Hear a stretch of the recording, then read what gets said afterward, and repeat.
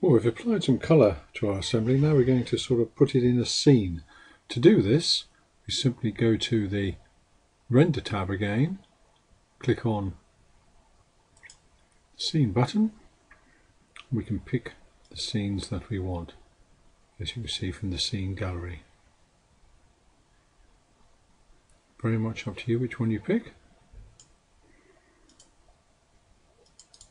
Notice you get a preview because preview is selected. You can select or deselect preview. Next thing we need to do is the room, and we want to make sure that we have got just the, in this case, just the wall ticked, the floor ticked, I mean, sorry. So you get, as you can see, you can move that up and down. You may find that it's working to the coordinate system, which initially would have been there. It's now it's placed, so if we just move that so it's floating slightly.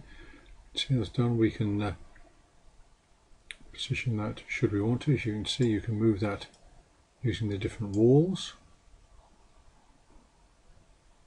The wall behind it is wall 2, so if we move wall 2 we can sort of move it in. You just move these wheels to move it where you want it to be.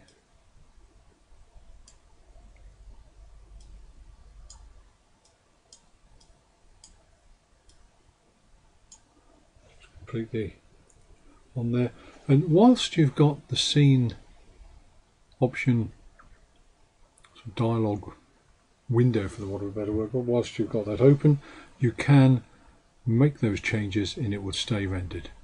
So we want to make sure we're going to lock the room to the model. For the scene, we want to save the scene with the model. Just notice it's now gone back to scene. I haven't got the background. Go to room and it's going to show me what it's going to look like. So keep on room and you can see you don't really need the preview because you've got that on the screen anyway. When you're happy with all of that, you can just click on close. That will go. When you want to actually render the screen, you just click on the render window. You can set this in a variety of standards. This is set for default, and that is through render setup, which we'll look at a later stage. So you can just see it's going through the window. It's gradually filling in the detail. It starts with crude detail and then gradually adds more and more of the features. The quicker the computer, obviously the quicker this will take place.